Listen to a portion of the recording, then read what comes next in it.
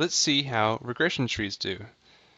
We'll first load the rpart library and also load the rpart plotting library.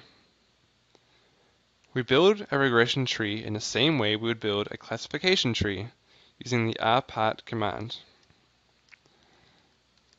We predict medv as a function of latitude and longitude using the Boston dataset. If we now plot the tree using the prp command, which is defined in rpart.plot, we can see it makes a lot of splits, and it's a little bit hard to interpret. But the important thing is to look at the leaves. In a classification tree, the leaves would be the classification we assign to something that applies these splits would apply to.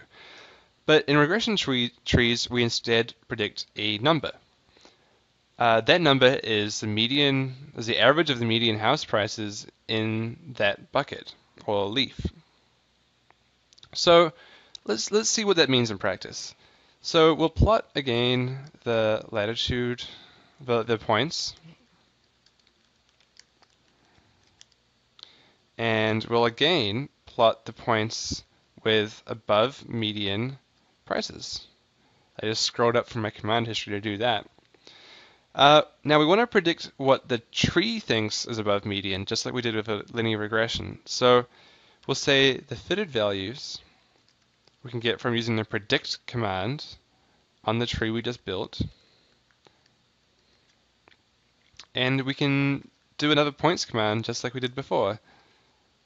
The fitted values are greater than 21.2.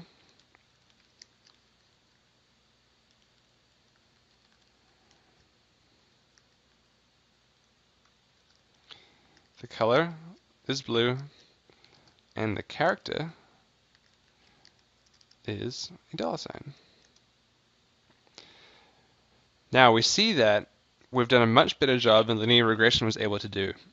We've correctly left the low value area in Boston and below out, and we've correctly managed to classify some of those points in the bottom right and top right. We're still making mistakes, but we've been able to make a nonlinear prediction on latitude and longitude. So that's interesting, but the tree was very complicated, so maybe it's like drastically overfitting. Can we get most of this effect with a much simpler tree? We can. We'll just change the min bucket size. So let's build a new tree using the rpart command again. medv as a function of lat and lon. For data, Boston. But this time, we'll say the min bucket size must be 50. We'll use the other way of plotting trees, plot, and we'll add text to the text command. And we see we have far fewer splits, and it's far more interpretable.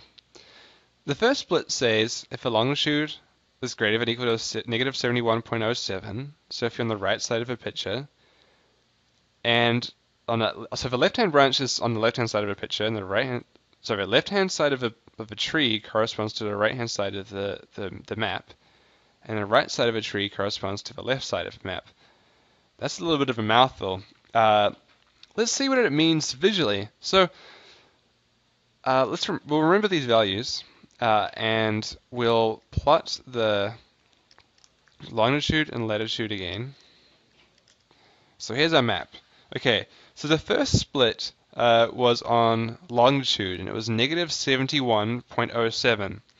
So there's a very handy command, AB line, which can plot horizontal or vertical lines easily. So we want to plot a vertical line, so V, and we wanted to plot it at negative 71.07.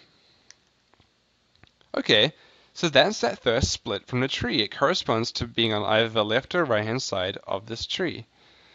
We'll plot what we want to do is we'll focus on one area. We'll focus on the lowest price prediction, which is in the bottom left corner of the tree.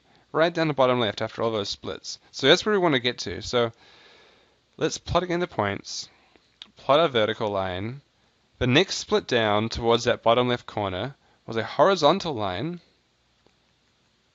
at 42.21. So I put that in.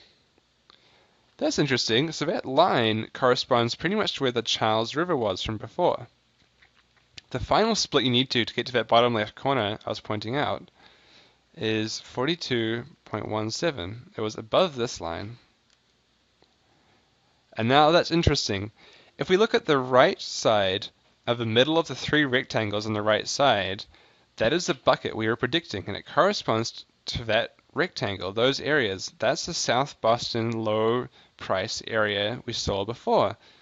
So maybe we can make that more clear by plotting now the high value prices. So let's go back up to where we plotted all the red dots and overlay it. So this makes it even more clear.